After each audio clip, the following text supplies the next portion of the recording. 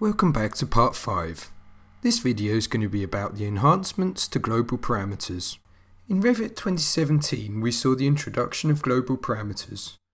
Global parameters have been enhanced in 2018 to include radius, diameter, angles and equality. I'm now going to show you a couple of simple examples of this. Here's a simple application of global parameters used on a radius. I select the two radius dimensions. I name the global parameter. I'm going to call it GP, corner radius.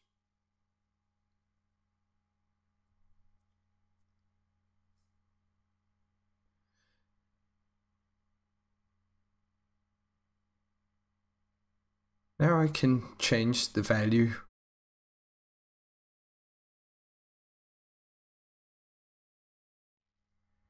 Here I have another example of how this could be used.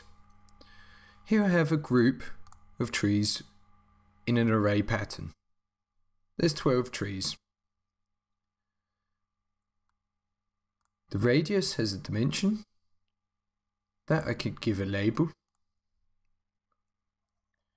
Global parameter. Okay. If I go into the group and select this circular array, I can choose the dimension next to the array.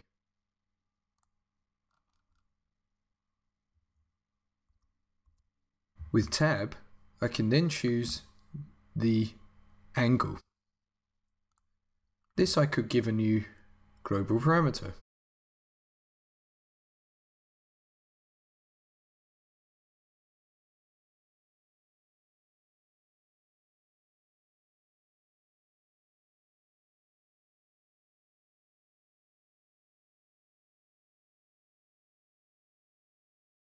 So now by going into the angle here, I can change this to 360.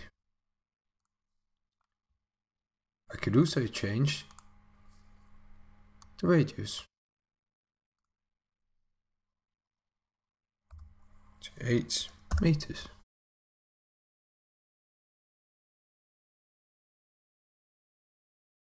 I can now copy this group over to the other side of the site. Now both groups will be controllable by my global parameters. So if I click on this one, change it here to 10 meters, now both groups will update. I'm now going to demonstrate how you use a global equality parameter. I'm just going to choose an aligned dimension and I'm going to select the center line of my trees.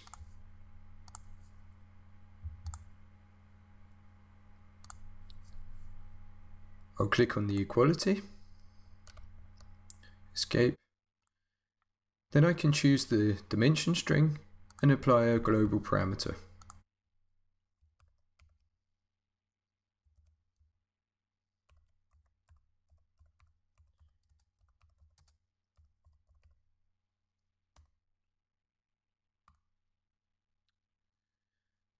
So now if I display the value,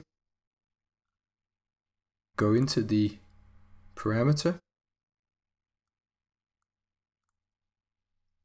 change the value, 7.5 meters, then my trees are evenly spaced with the value that I've entered. This is definitely going to be useful when controlling objects which require equidistant placing in the future. As a side note, always look out for global parameters next to your instance parameters. Here, for example, there's a button next to the parameter for sill height. If I clicked on that, I could apply a global parameter to the sill height offset from level. Or I could go into the type properties of an object, and I could override the type properties with a global parameter. Here I've used a global parameter to apply the material to the balconies.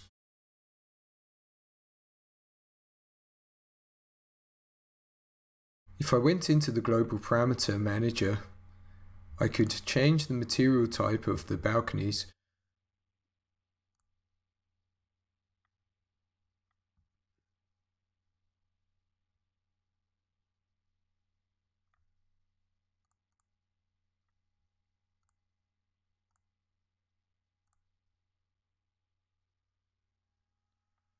This will override all of the balconies at once. Once again, I thank you for your time and I hope to see you again soon.